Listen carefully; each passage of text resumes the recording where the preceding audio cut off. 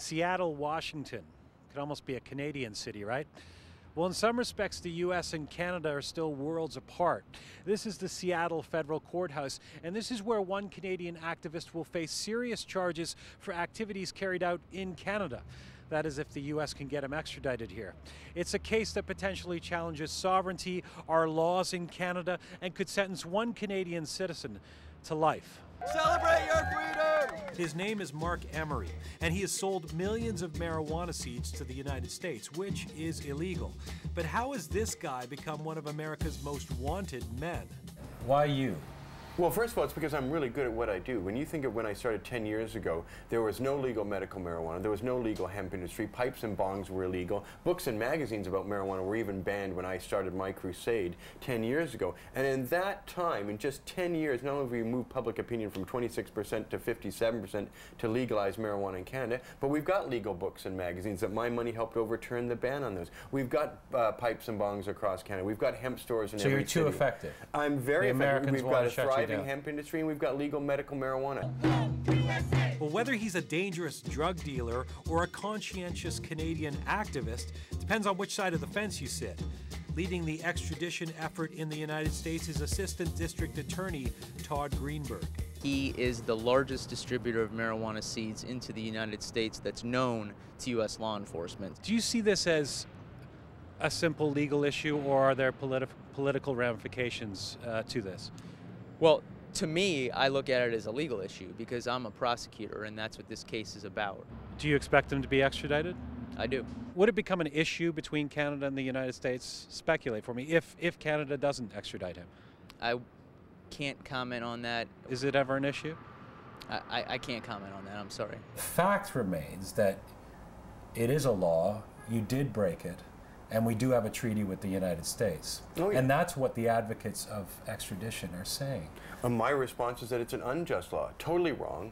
It totally persecutes people living a peaceful, honest lifestyle. No one who smokes marijuana or grows marijuana should ever go to jail for even an hour, let alone a day, month, year, or the rest of their life. But why take on the United States? Why play with fire so flagrantly? That's the source of the problem. The United States government has been waging this war against the marijuana people since the 1930s. They've managed to infect all the jurisdictions around the world so that in every country in the world, marijuana people are hunted down like animals. More people than ever before in the history of mankind are in jail today, in jails worldwide for marijuana.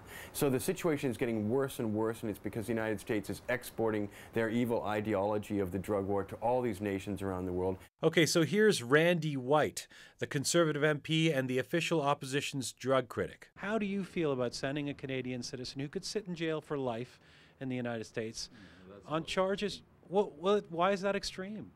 Well, you're asking me how I feel about that. Would I feel any different on that if he were selling crystal meth? But he wasn't selling crystal meth. That's the point. The point. No, I mean, it's not the point. well, I think it is for a lot of people that this is something no one's gone to jail for in Canada ever. Yeah, no one's gone to jail for selling seeds in this country. Okay, so it's against the law in Canada, and no one has gone to jail. So therefore, he should be able to break the laws in the United States. That's what you're saying, and that is wrong. What harm has been created? Then there's Libby Davies, the NDP member of Parliament and also an expert on drug policy. He broke the law. Well, he has not been charged with anything in Canada. This particular case has more to do with political pressure from the U.S. government for their war on drugs. By calling me the #1 drug trafficking organizational target in Canada, you know, they've created this fabulous image of me because Americans are going to see me on 60 Minutes, for example, and they're going to think, wow, if he's their #1 guy, if he's their #1 criminal, if he's as bad as it gets, this Marc Emery who gave away all his money and seems to be a very open, transparent, and decent guy who's never harmed anyone, if this is as bad as crime gets in Canada, I'm moving to Canada. This is about the Americans saying what you're doing to us is highly illegal in our country, and we're not going to put up with it. Look at an American, for instance, where their gun laws are a lot more liberal than ours are. Would we say, well, you know, you're probably allowed to do that in the United States, you can sell gun parts anywhere, so we should allow it here in Canada too?